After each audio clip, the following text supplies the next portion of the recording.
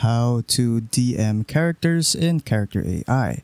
So hello everyone, so in today's video, I will show you guys on how to DM characters in Character AI.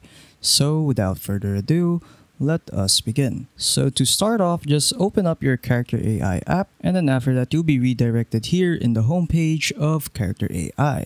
So in here you can chat or DM anyone you like. So as an example, I'll just choose Makima right here, and then from here we can say hi to Makima. So just click on that, and then there you go. We have now successfully DM'd Makima in Character AI. But another thing that you can do is if you want to search for a specific character, just click on Explore right here, and then from here you can search any character you like. So just click on the search bar right here, and then for example again, I'll just search up for Makima, click on search, and then just click on the character that you want to chat, and then again you can now send a DM to that character. Moving on, and quick reminder that all of your DMs to a character is private in Character AI, and that the public will not see your messages with the characters. But if you are nervous or unsure that you want to DM characters in Character AI, what you can do is to create a character and then you can set it to private. So as an example, just click on create right here, click on create character,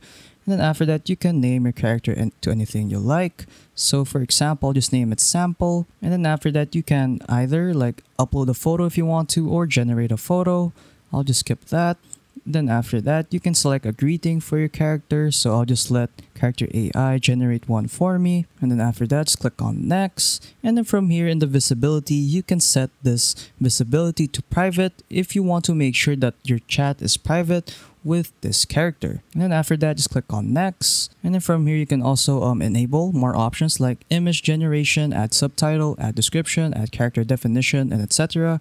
So if you want to configure those, just do it, and then once you're done just click on create, and then there you go, we have now created our character in Character AI. So yeah, you can also send messages to this character like hi and hello, and then that character will reply. So yeah, that's pretty much it on how to DM characters in Character AI. So if you found this video helpful, don't forget to leave a like and subscribe for more tech tips. That is all.